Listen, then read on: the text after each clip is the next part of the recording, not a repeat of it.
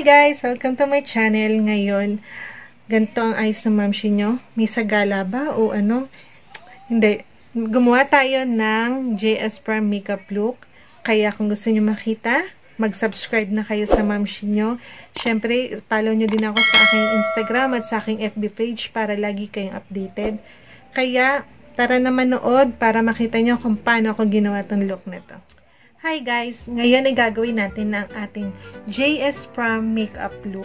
Alam kong hindi ako ganun kabagets para sa video na to. Pero bibigyan ko kayo ng mga idea para magkaroon kayo ng makeup look na ipipeg nyo sa inyong JS Prom.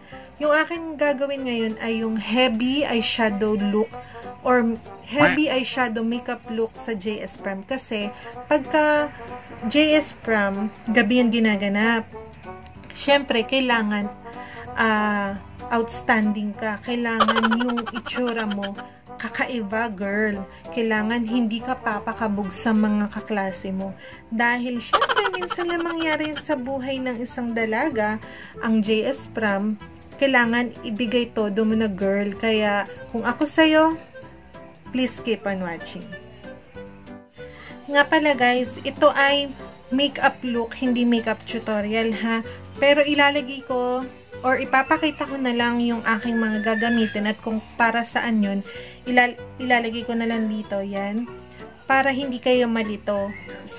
Comment down below na lang kung gusto niyo ng tutorial. Gagawa tayo ng separate video nun.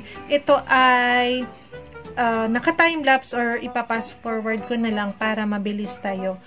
Para lang magkaroon kayo ng idea kung anong ipipeg nyo sa JS Prom nyo. Kaya simulan na natin.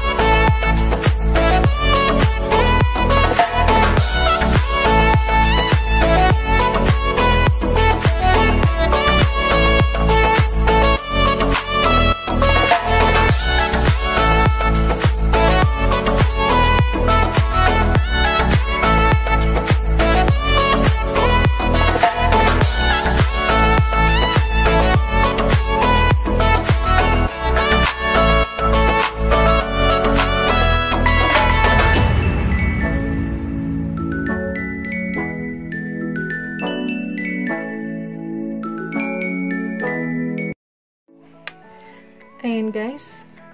Nakita nyo ba ang ating makeup look? Babalik ako, mag-aayos lang ako ng aking hair at magkakabit lang ako ng mga accessories para makita nyo ang ating JS Prom makeup look. Kaya, dyan lang kayo.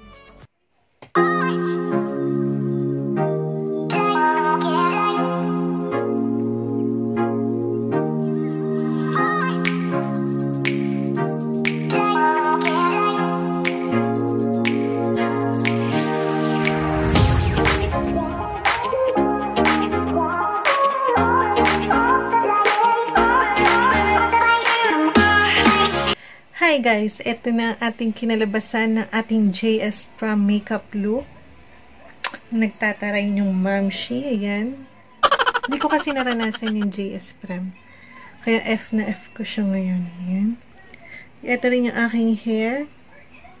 Ako rin nag-ayos, ayan. Kailangan talaga guys, putok na putok yung eyeshadow mo kasi yung mata mo talagang titignan dun. Yung mata mo lang ang kikislap dun, guys. Dahil nga gabi siya. And then, kailangan maagaw attention mo lahat ng tao para ikaw ang maging Queen of the Night, Princess of the Night, or JS Prom and King and Queen. Ganon. Diba? Kung simple lang, guys, ang magiging makeup mo, mababaliwala yan kasi kailangan pagka night party, kailangan heavy makeup talaga yung eyeshadow mo. Tapos, kailangan naka-lip gloss ka para kumikinang ang iyong lips. Yan ang mabibigay kong payo sa inyo pagdating sa night party or sa mga ganyang event dahil para lutang na lutang ang inyong beauty. Yan. Itong ating makeup look guys, wala nang retouch. Ito ay magbablat ka lang. Magbaon ka ng blotting paper. May nabibili nun sa Watson. Pagka alam mo nang medyo nag-oil-oil ka, magpat ka lang ng ganun ng blotting paper.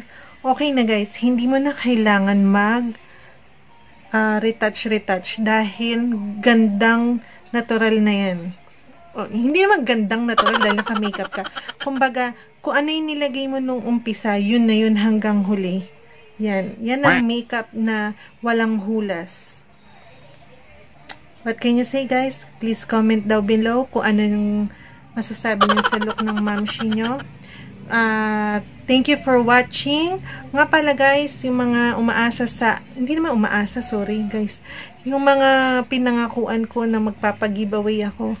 Guys, hindi pa ako makapag-giveaway kasi yung JNT dito, hindi pa sila nakakapag-deliver. Actually, hindi ako maka-order sa Shopee kasi walang deliver na kahit anong courier dito sa amin sa Cavite.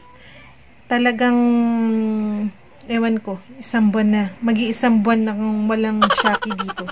Kaya nakakalungkot kasi Shopee is life, diba? Ang dami pa naman sale ngayon, hindi makapag-Shopee ang mamshi nyo. Ayan. Thank you for watching. See you in my next video. God bless. Bye!